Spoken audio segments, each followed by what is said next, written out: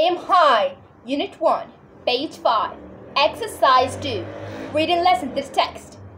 What to wear. First impressions are important. We shouldn't judge a person by their appearance, but we do. In fact, the experts say that when we meet someone for the first time, we make a decision about what the person is like in 3 seconds. But what do we look at? One of the most important things is clothes. But isn't the brand of clothes that people wear that's important? The important thing is to wear the right clothes for the occasion.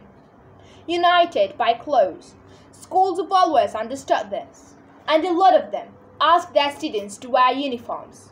Schools where uniforms are not compulsory often give their students a dress code to follow. Why?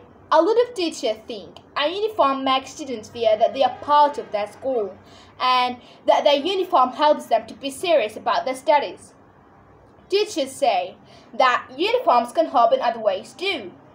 If all the students wear one, they can't judge each other because of their clothes. They don't know if other students are from rich or poor families.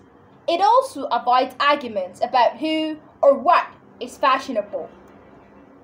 Uniforms for everyone. However, it's not only school that want people to dress in a certain way. We all have ideas that are really stereotypes about what the people in certain professions should wear. If we visit a doctor, we expect to see respectable clothes under the doctor white coat. When we go into a bank, we expect the staff to wear suits or dresses. In fact, a lot of companies have dress code for their staff because they know that when their customers visit them, they expect to see people dressed in a certain types of clothes. Even university students, who often wear casual uniform of jeans and t-shirts, invest in a suit or dress to attend job interviews in their final year. They know a smart appearance can help them get a job. Are you serious about your job? But can a cloth really tell people what we're like? Maybe not. But they can show our attitude or what we're doing at that moment.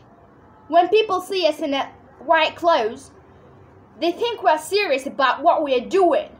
Furthermore, if we're clean, smart, and polite, people will have a confidence in us.